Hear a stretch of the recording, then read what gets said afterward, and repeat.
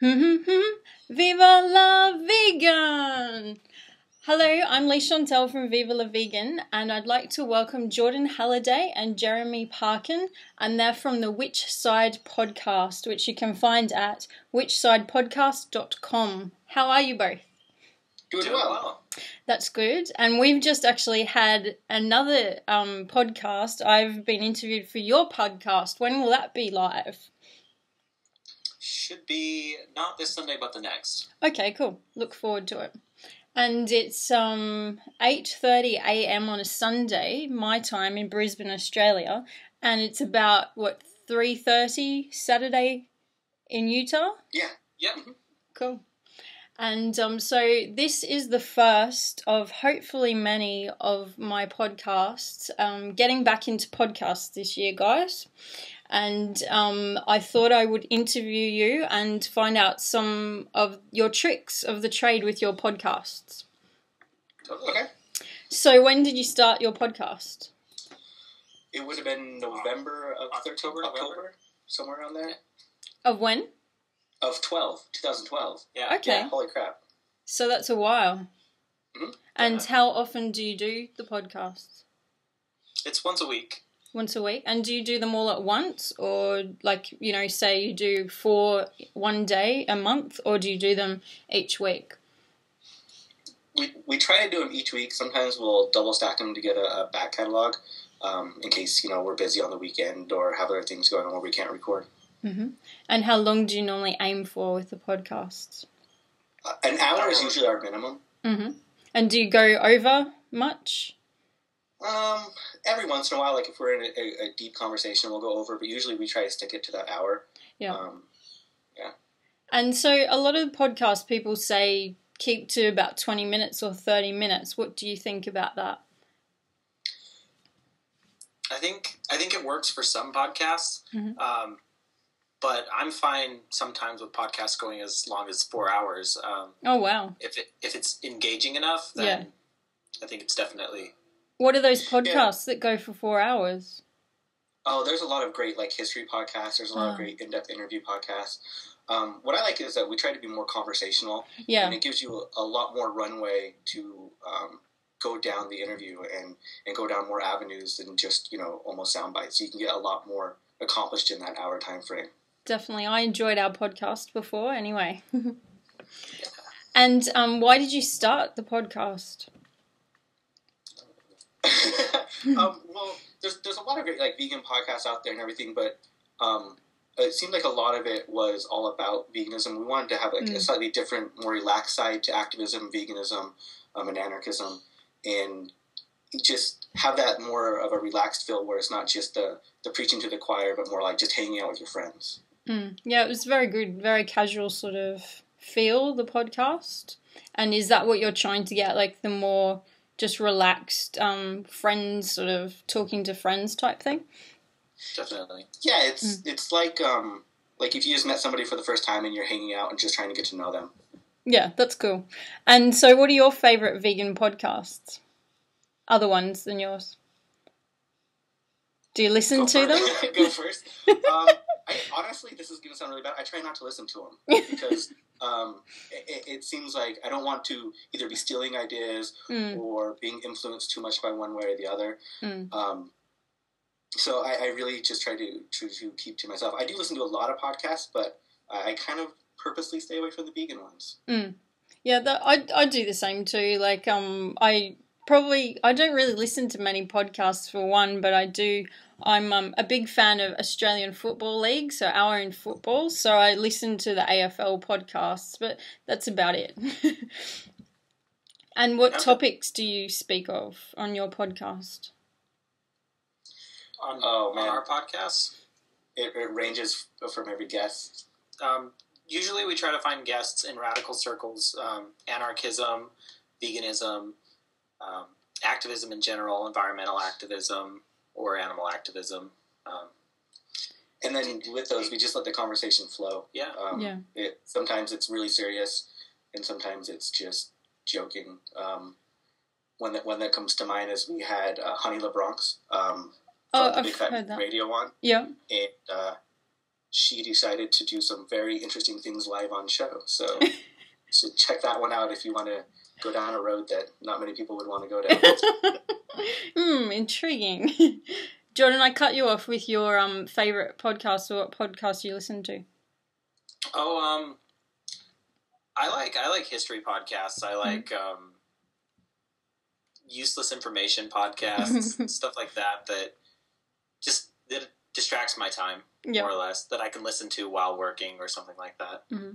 I guess when I'm working or when I'm doing something, I really don't like any distraction whatsoever. So I'm pretty much silent most of the time when I work. Do you find you work better or not so when you have distractions or sound? I think if I'm doing programming, then I want it to be silent. But if I'm doing like graphic design, then I don't mind background noise. Actually, one of my friends, Adele Walker, she has a website, Bambi Wants Revenge, and she does all my design stuff, and she always works with music. So whenever we're working together, it's always music. But I've just been reading this book about the Mozart effect, all about music and how, like, if you're doing something creative, like the graphic design stuff, when you're listening to music or something else that's creative, it inspires your own creativity.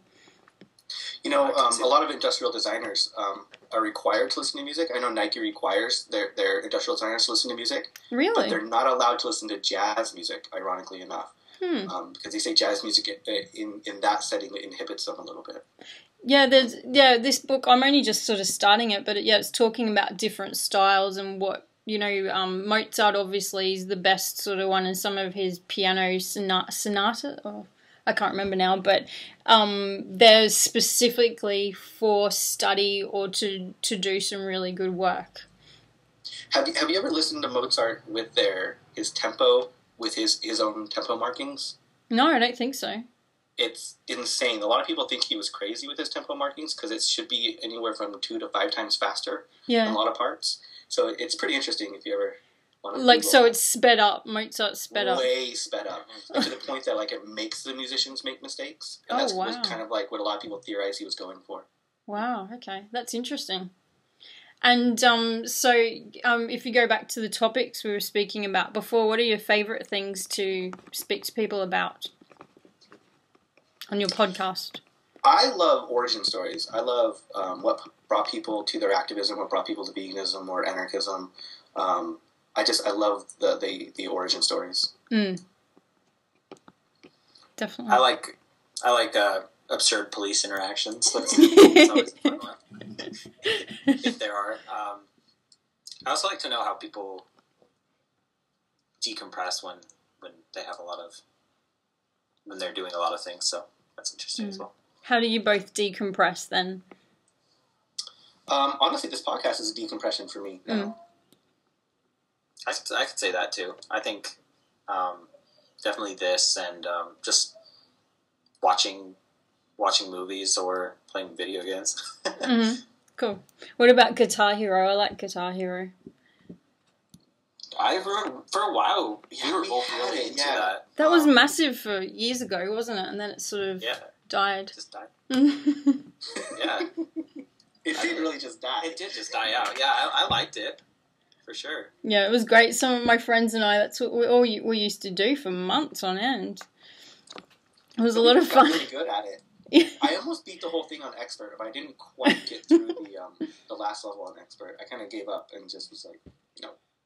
When it was first out, actually, I was working at this, I was in a music store, and we had videos and everything as well, and I was at a stall around Christmas demoing the Guitar Hero for people, and I remember I woke the person I was up with by playing on his hand with my fingers as though I was playing Guitar Hero. He's like, "You play Guitar Hero too much." And I thought, that's probably not good. So can you tell me both about why you first went vegan? I'll go first. Okay. I went vegetarian at the age of 11. It started out with just the realization of where meat really comes from, that it's really an animal. and it expanded from there.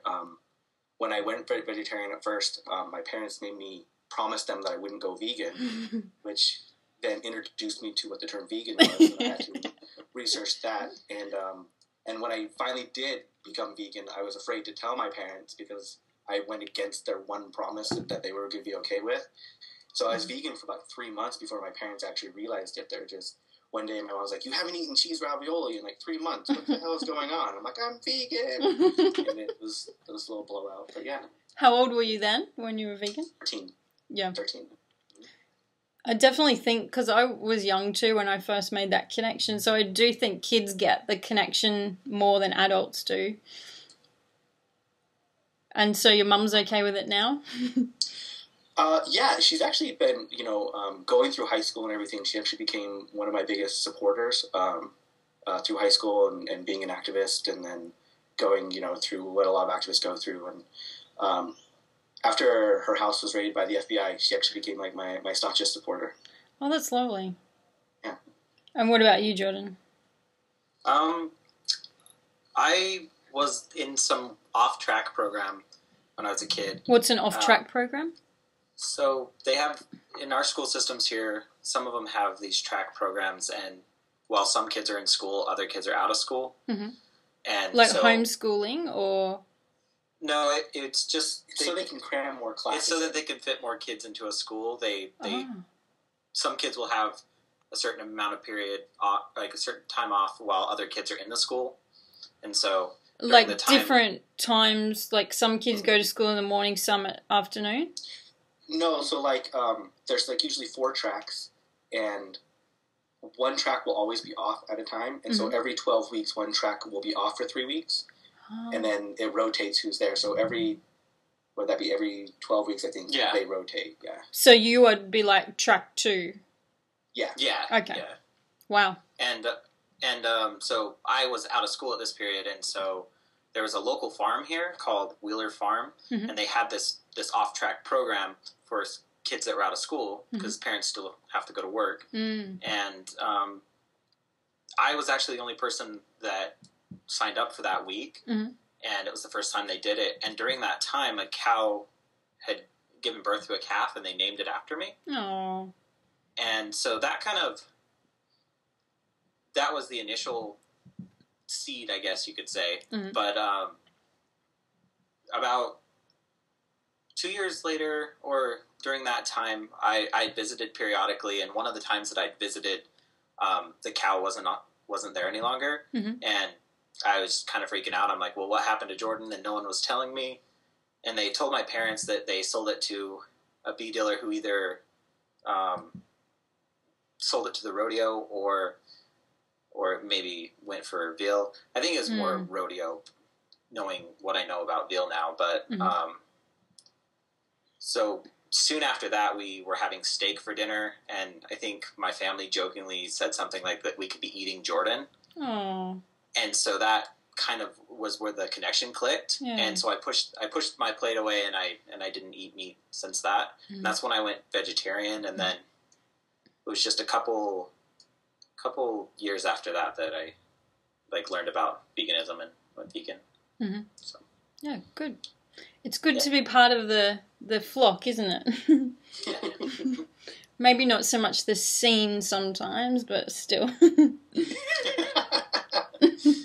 So, can you tell me about the process of podcasting and what you do? Like, what do you use? What programs do you edit? Do you just do it all straight out? All that sort of stuff.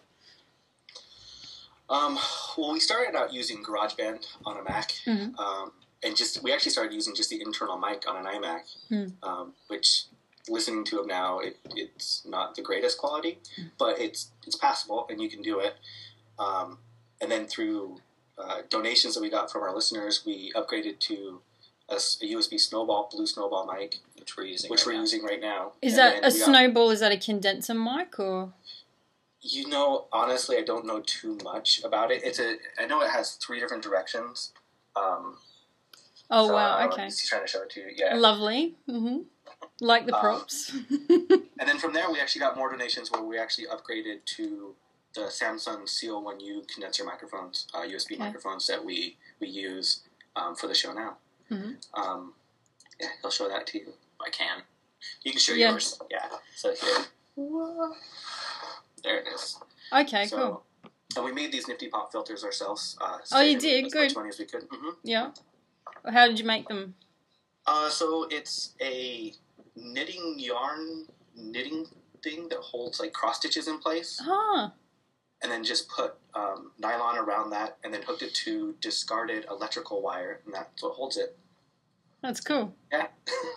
Saved us about $20-$40. Yeah, it saved us quite a bit of money by hand making them. And then we now record on Logic Pro directly, which is part of the Apple Professional Recording Suite. Mm-hmm. So I've just got, what's it called? Call recorder. So my friend Jasmine Singer from our hen house, she uses this. And it's amazing because you can record, like what I'm doing now, I'm recording the audio and the visual. Yeah. Do you do both visual and audio or just audio? Right now we're just audio. Mm-hmm. And so the Logic Pro that you use, does that also do video? It's in combination with another program, which would be Final Cut. Which you would record the video in Final Cut with the audio being recorded in Logic Pro if we were going to do it, yeah. And would you think about that in the future, or it's just too much work? We've thought about it, and we have a bunch of plans, but it's a lot of work. Like putting these out every week, it's way more work than we ever thought. It is, isn't it? When we first decided to do weekly, we had no idea how much it was going to be. Yeah. And so when you record, like say we just did our podcast today and that was like, what, an hour, 10 minutes.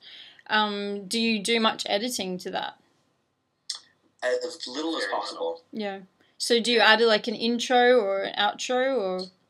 Yeah, well, we add usually anywhere from a 2 to 5 minute intro, which will talk about events that are happening across the nation that either people are looking that they want to promote or just things that we find interesting. And we introduce the guest that way. And then we also do an outro, which will talk about any sponsors. And then, we have our theme song that we throw in there as well. Yeah, our theme songs. And Cool. I've just got a theme song now that I did at the beginning. It's good to have a little theme song, isn't it? Yeah, it is. It is. Mm-hmm. And so, like, with the editing, you do just record that with Logic Pro with the outro and intro? And just put it together? Yeah, I mean, pretty much, yeah. Splice it in. You just splice it in, and then we'll drop in our music bed. And that'll be a little music on the over us, or under us, I should say, on the intro and outro. Yeah. And where do you get that music from? Right now, what we do is we scour free use sites or license free music, and we'll find music that we find that will best fit. Sometimes we'll just go find vegan anarchist bands and throw some stuff on there. But and do you have the music through the whole way or just parts? Just through the intro and outro. Okay, cool. Yeah, that's one thing you hear with some people that do podcasts or even videos and interviews and stuff like that. They have music throughout. And for me, I detest editing. It's one of those things that I just can't handle too much. So, yeah, I would just do one take for everything. Even my videos is just one take, quick. And you might, if you stuff up something or, you just like take that little bit out. But that's pretty much all I would do. And I love this new toy that I've got now, this call recorder, because I just did a quick demo with my mum yesterday, and it just can split into video and audio. Like, you don't have to do anything, and then it just converts it into like MP3 or the audio, what's the AAC or something. So it seems pretty cool. Yeah. And sorry? I was going to say we've definitely looked into doing some video stuff. We want to expand our collective. We have talks of podcasts coming out of India right now, and some other places that will join our podcast collective. And so we've talked about video. We have ideas, but haven't done anything with it yet. Yeah. I think also, like, for me this year, because, you know, a lot of people, I've just been really stuck with what to do with podcasts. So the videos that I do, like, I do a regular question and answer series on YouTube every Tuesday. So I just detach the audio from that, or the audio goes into an MP3, and then I just upload that to my podcast as well. So I'm just using, instead of the video just for video, I'm using it also for audio, and then instead of the audio with the podcast, also for video. So I think that's good. Just, you know, you're not doubling up, or you're not doing more work. Definitely. And what about like headphones? I see you've got headphones on, Jeremy. Oh, you both have, sorry. Yours are green. Do you need the headphones? Like, is it important? Well, since we record in individual microphones, in order to pick up the incoming audio, if we played it over a loudspeaker, it would be playing into those microphones since they're so sensitive, and it would create a feedback loop. So it is pretty mandatory for how our setup is. Mm-hmm. And so anything else? Any other things that you use or that you need or you think is important for people to have? You have, we can't really show, you can see kind of in the back of us right here, behind our black flag, we have... There's sound insulation paddings, so it helps stop any reverb in the room. Okay. But really, I gotta say, our setup now is really great, but it's nowhere near what you need to have to start. Like, it's kind of things that we've added over time to improve the quality even that much more. Mm. And with where do you upload your podcast to? So I use Podomatic, and then I've set it up so it automatically goes to iTunes. What do you do with the process once you've created it? We use Libsyn as our podcast host. How do you spell that? LIP... LIBSYN. SYN. It stands for Liberated Syndication.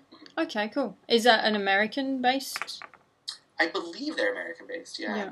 But they're great because what they do is they don't cap your bandwidth at all, so we can have as many downloads as we want, and then they give us a monthly upload limit. Okay. But they keep our back catalog for us, so every single month that restarts, and any of our back catalog is now permanent, and we don't have to pay for that anymore. Oh, that's great.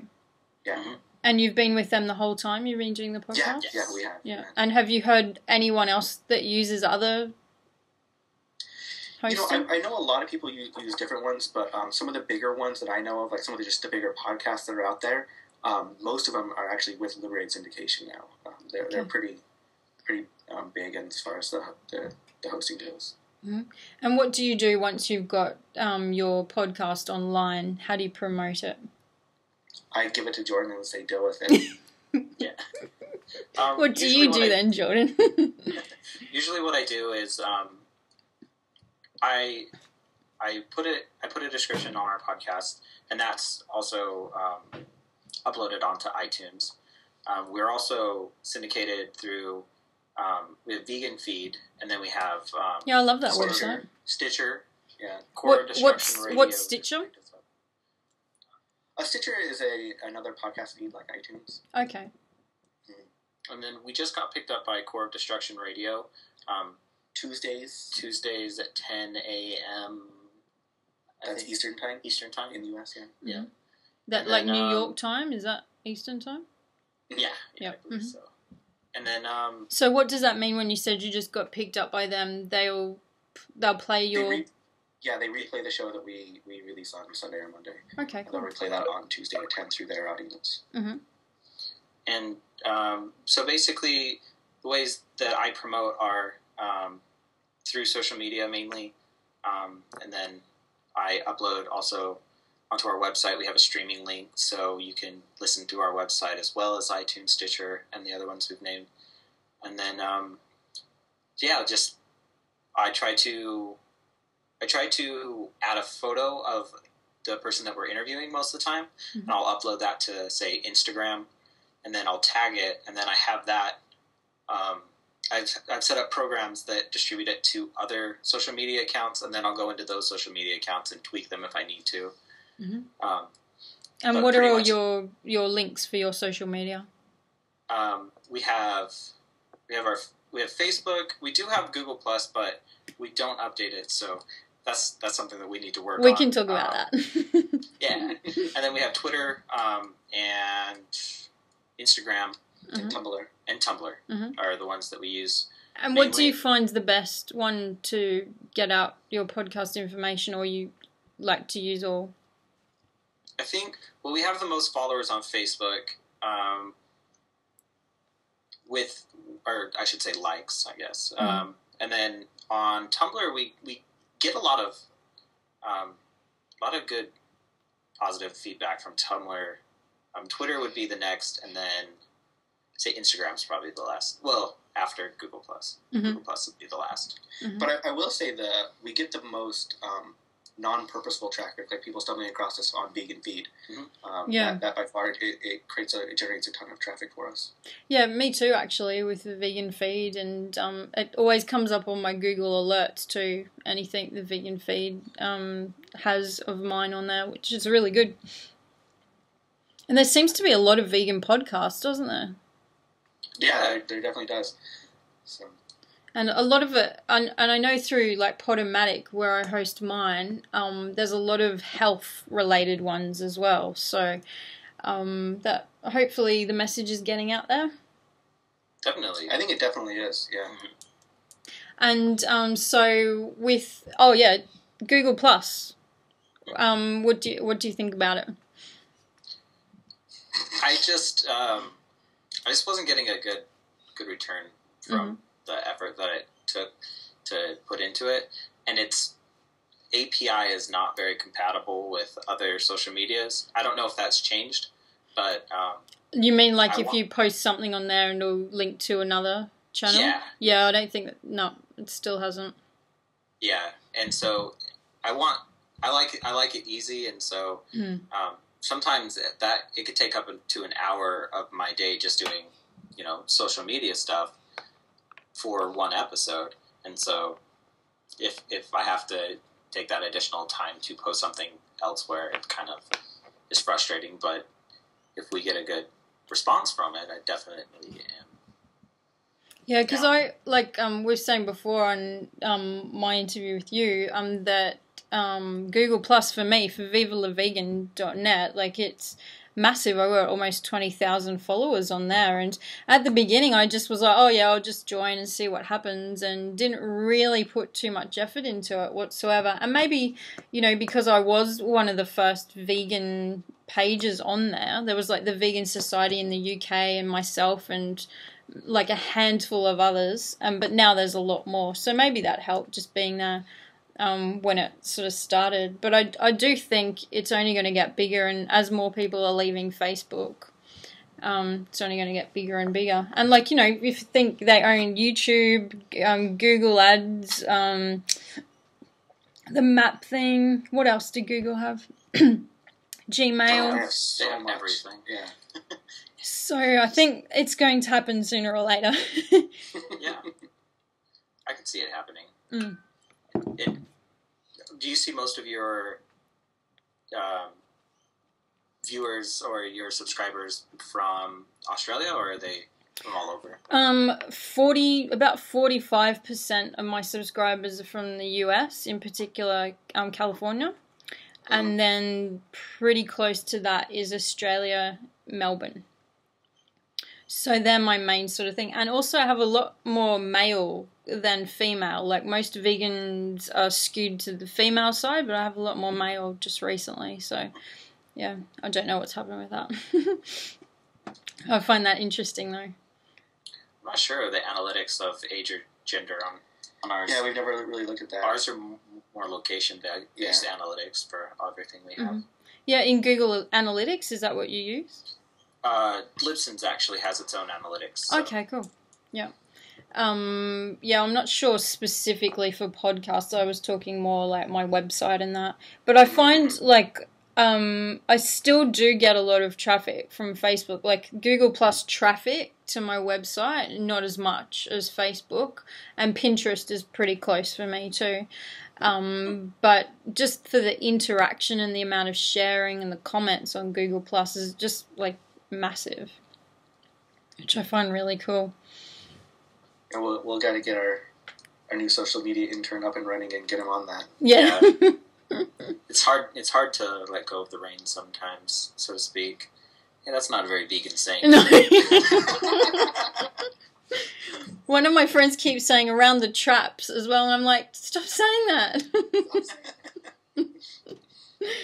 What's the vegan version of that then? Destroy the traps. No, the reins one. Oh, Pass the stick. pass the tofurkey. Pass the torch. That would be. Pass the torch. Yeah, that's good. Pass I like the that. torch. Yeah. Pass the torch. Mm-hmm. And so, who are the favorite people that you've interviewed on your podcast over the years? That's hard.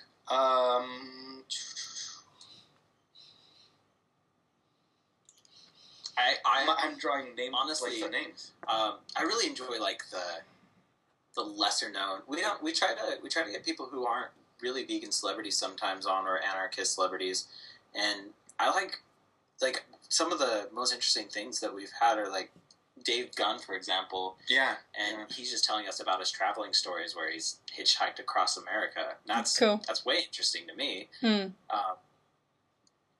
so many interesting people. That's a hard question. Yeah, it is a really hard question, and it changes every week. Yeah, it would. And so, who have you got coming up that you're going to interview? Do you normally have a few months you've got a list of people, or you're just like, oh no, I need someone for tomorrow who can speak? There's definitely been those moments where it's, oh no, we need someone. But right now we have a pretty good lineup. We have somebody who's doing a project with Vegan Indiegogo. It's all about it's a vegan parenting website that they're starting. What's that one called? Them coming on. What was that? What's it called? That website? I'd have to look it up. I'm sorry. Okay, that's all right.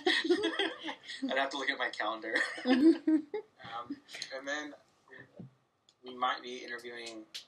I don't know. We have some people in the talks that aren't confirmed yet. Mm-hmm. So. Cool. And so, how do you get people to interview? My wife actually does all of our social or our booking. Yeah. Is that Mari? Yes. Yeah. Yes. Cool. So I just to organise this into this podcast with us, I just emailed you and just said I'd love to interview you and we could do a podcast swap. And do you get many people that do that? We've had it a couple times. We've had a couple, yeah. Ian McDonald was one that we've from done Vegan recently. Option.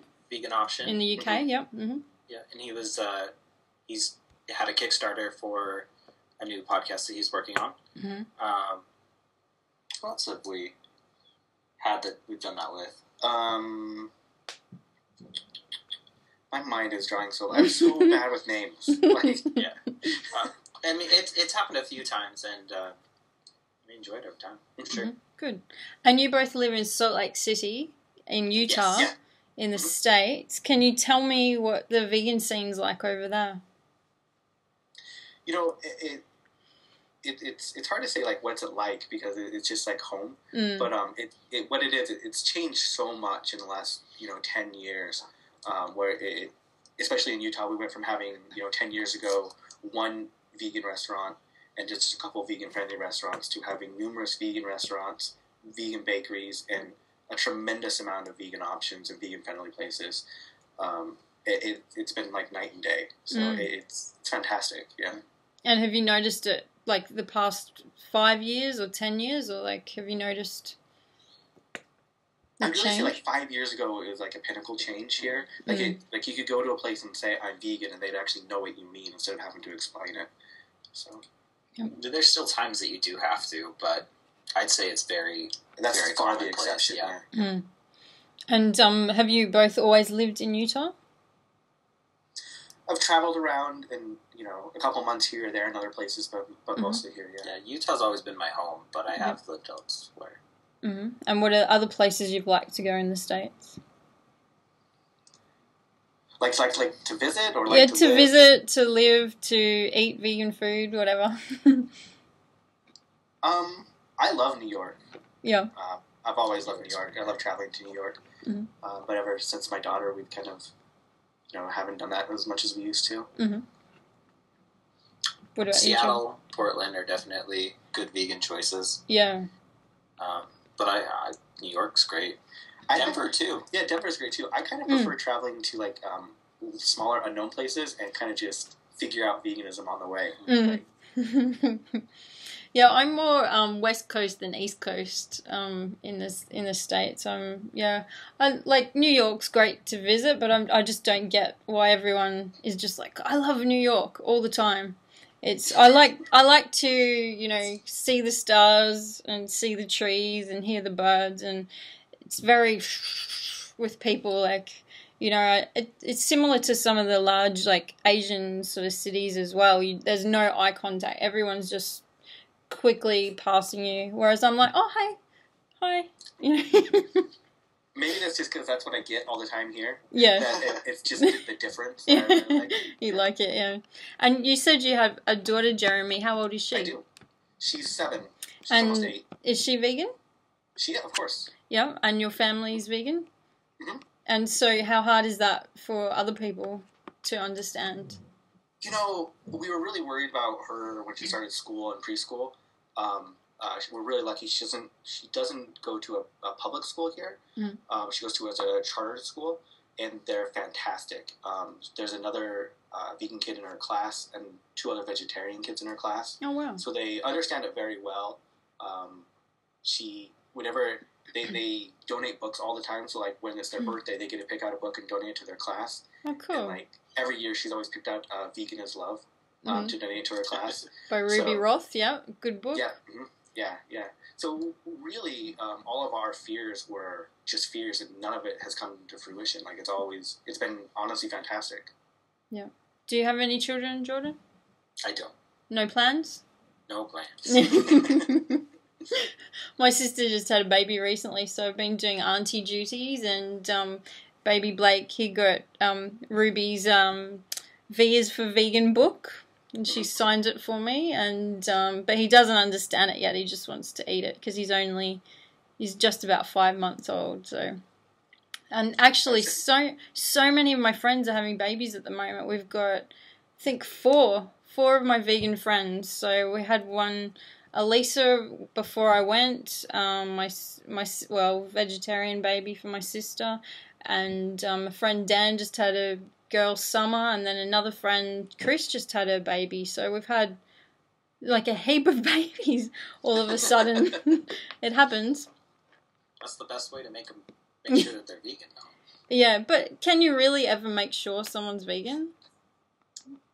With enough force.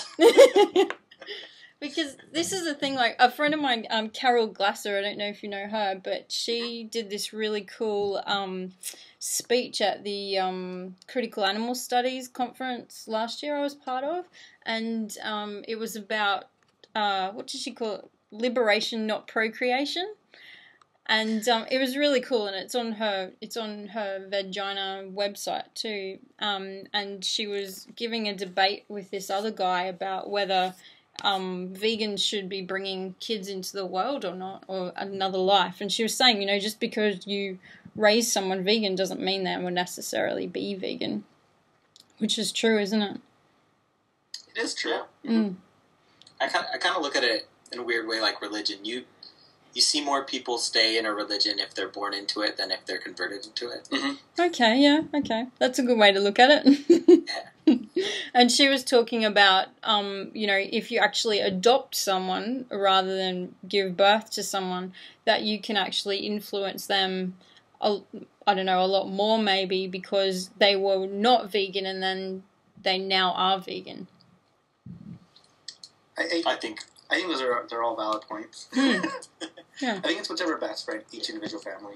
Yeah, definitely. I just loved it because it was just so outside the square of what certain people had heard before, and she gave a good debate against this other guy. So, what are your plans for the rest of your weekend? My family is actually having a huge St. Patrick's Day party. Okay. So we're gonna head over there and have vegan hot dogs. Mm-hmm. That'll be good. I know it's a little earlier than St. Patrick's Day, but it's the only time we can get together. Yeah, when is St. Patrick's Day? 13th? I think it's 17th? I don't know. I don't really pay attention. For the festival that I put on, we always had it around St. Patrick's Day, so yeah, this would probably be the weekend if I was having my festival. What about you, Jordan? Any plans? Nothing today. We're gonna be doing another podcast tomorrow, and probably helping my father with some sheetrocking in his house. What's sheetrocking? Building walls. Building walls. Okay. Yeah. Is that like a brand? No, it's what they call the gypsum board. Yeah. Okay. So we would use the brand names, like we've got Gyprock, so Gyprocking or something. Yeah. Cool. That'll be fun. Sure. Good luck with that. Yeah, I've got one of my biggest fans, actually, Jim. He's coming over from Tasmania, so I'm seeing him this week. So we're going out to lunch and doing some videos and some interviews this afternoon. So that'll be good. Yeah, sounds like fun. Yeah. Just seems weird that you're like, oh, he's coming from Tasmania. Well, I've never been to Tasmania, actually, but it's meant to be gorgeous. I have a friend from Tasmania. She's now living in the States. Okay. She married Jeffrey Lurs. Lilia. She works with. She worked with the Sea Shepherds down there too. So. Oh yeah, cool, good. Yeah, a lot of people come over here for Sea Shepherd. A heap of my friends have come over for Sea Shepherd missions, so it's good getting a lot of stuff done here. Okay, well, Jordan, Jeremy from Which Side Podcast, which you can find at whichsidepodcast.com. Thank you very much for taking the time out to speak with me today. Thank you. Thank you. Good luck with your podcast, and I will speak to you next time. And for everyone else, check out vivalavegan.net for more information. Thank you.